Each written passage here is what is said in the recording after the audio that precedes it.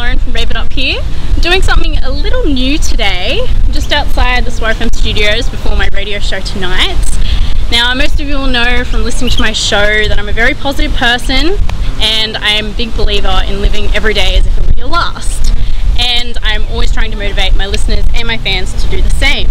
So, I thought, what better way to do that than have a video of me crossing something off my bucket list. So I have Ben Dessen here, and his movie Rise of the Eco Warriors comes out this Thursday, and he has something for me, don't you, Ben? I do. What have you got for me? I have got a snake. And it's not just a little snake, it's quite a large one. Yes. His name's Oliver, and he's an olive python, so they're the second longest species of snake that we have here in Australia. So for all the people watching right now, just a quick fact about me, I am quite afraid of snakes.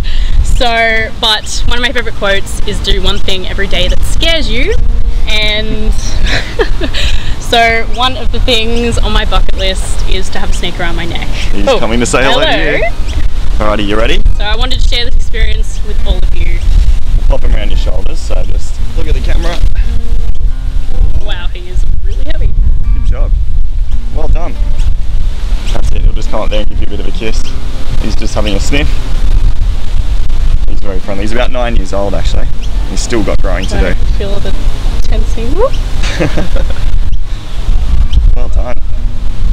He is heavier than you think he is. Most people aren't so calm their first time they've got a giant python wrapped around. He's growing down. Come here, buddy. Hey. Good boy.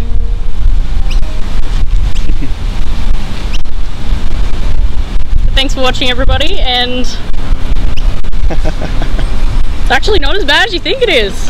He's a very nice one. Where is he? He's coming around here. Come here, mate. Good boy. So, do one thing every day that scares you, and cross things off your bucket list. Tune in every Monday at 6 PM for my radio show, guys. Thanks for watching. He's really friendly.